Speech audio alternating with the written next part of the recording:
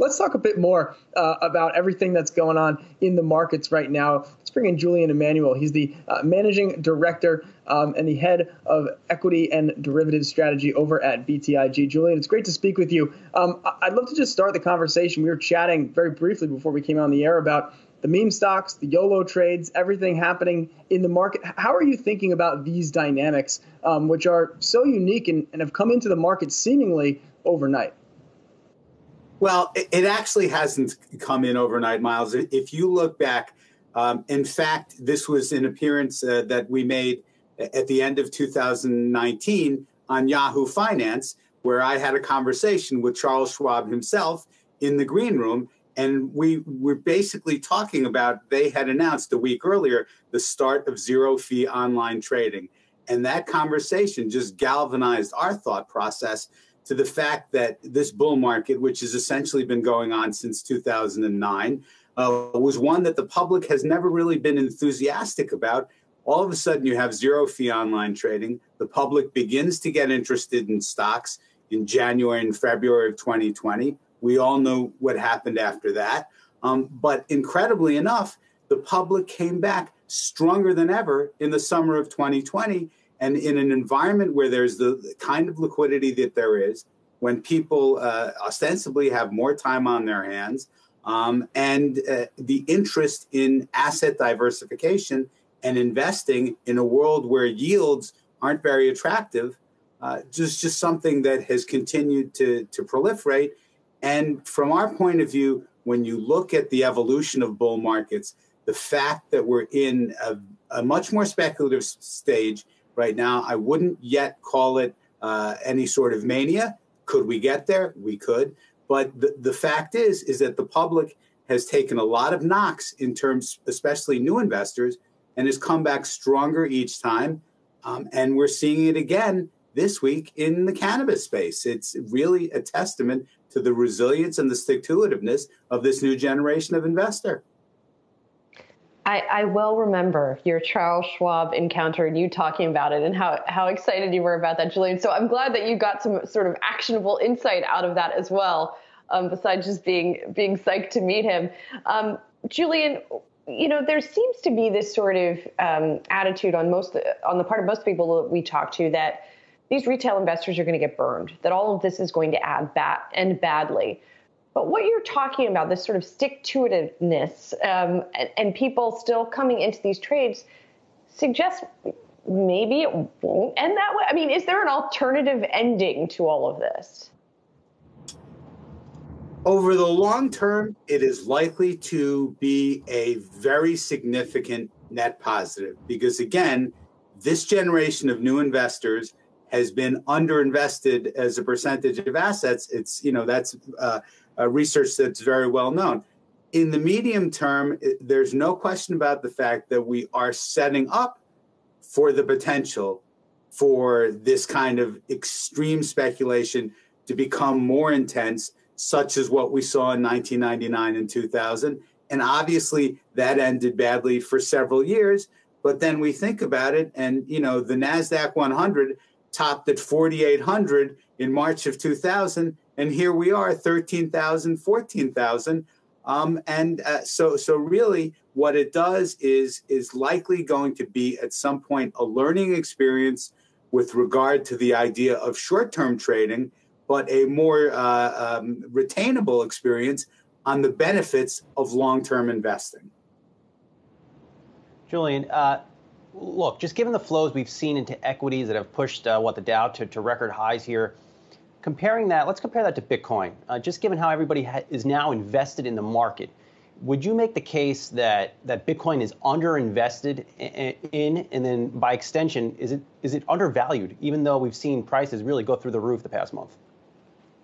Well, look, Bitcoin and blockchain itself, and obviously all the other cryptocurrencies, are in what we would call the price discovery phase. It is essentially a new technology, a new way of looking at the world. And from our point of view, again, we think about it in terms of it's a 70 volatility asset, very, very volatile. When we launched coverage of cryptocurrencies in late November, Bitcoin was at 18,000. We had a $50,000 year-end 2021 price target. People thought we were quite aggressive. The same people are now telling us that we're probably not aggressive enough with this price target. So the truth lies somewhere in the middle in all likelihood. But when you think about all the incremental buyers coming in, the interest that's building, and on the other hand, the likelihood that the government is going to begin to look at cryptocurrency more carefully from a regulatory aspect, the long-term picture looks very, very sound. And we do think that it is a secular bull market, but there are always pullbacks in secular bull markets. Julian, what's your current price target on Bitcoin? Are you looking to raise it? We think at the moment, frankly, when you think about the news of the incremental very large buyer that we saw at the beginning of the week, that type of news was something that the market probably was aware of when the chatter started on social media a month or a month and a half ago. And so from our point of view, again, similar to what we felt in January when Bitcoin first traded over 40,000, we think the market has come a very long way very quickly. So we're going to watch. We think actually it's one of these times where a bit of sideways activity is likely to be healthy in preparation for another leg higher. And Julian, you can't say it for compliance reasons, but I can. You're talking about Tesla, of course, when you talk about that big buyer. In addition to looking at all of these assets on the face of it, you're a derivatives guy too. So you look at the options market. We have seen also, it hasn't just been action in straight up equities. We have seen a lot of action through options at this time. Does that limit retail investors' downside? And how then does this big surge in options activity, how does that play out through the market?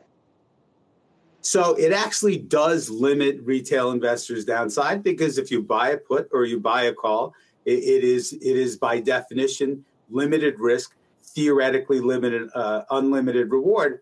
But what it does potentially do is, because of that profile, encourage the average investor, certainly if they've had a degree of success, which many of them had the last several months, to trade more than they might otherwise normally. So the structure itself limits potential losses, but because of all the trading activity and the call volumes have been absolutely breathtaking. There's no other way of thinking about it.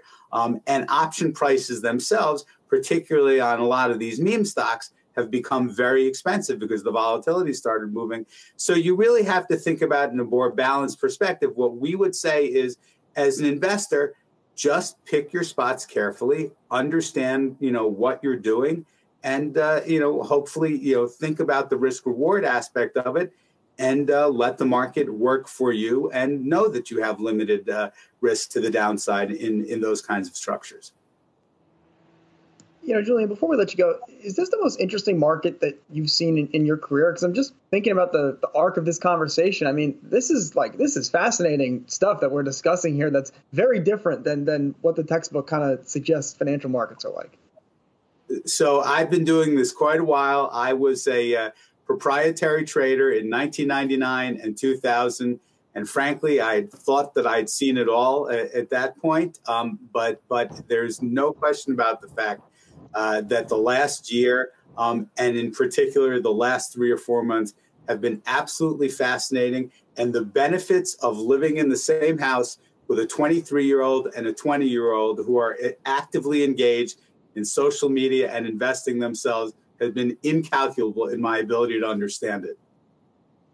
There we go. That is some good old-fashioned sector-level channel checking going on there in the Emanuel household. All right, Julian Emanuel, always great to get your thoughts. Chief Equity and Derivatives Strategist over at BTIG. I know we'll talk soon. Thank you.